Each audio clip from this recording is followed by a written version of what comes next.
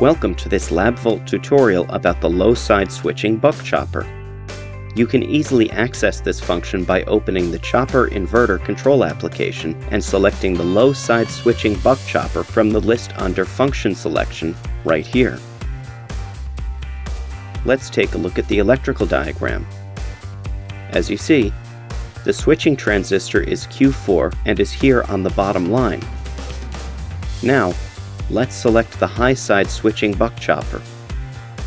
In the electrical diagram of this new function, the switching transistor is Q1 and is on the top line. This is the only difference between the low-side and the high-side switching buck chopper.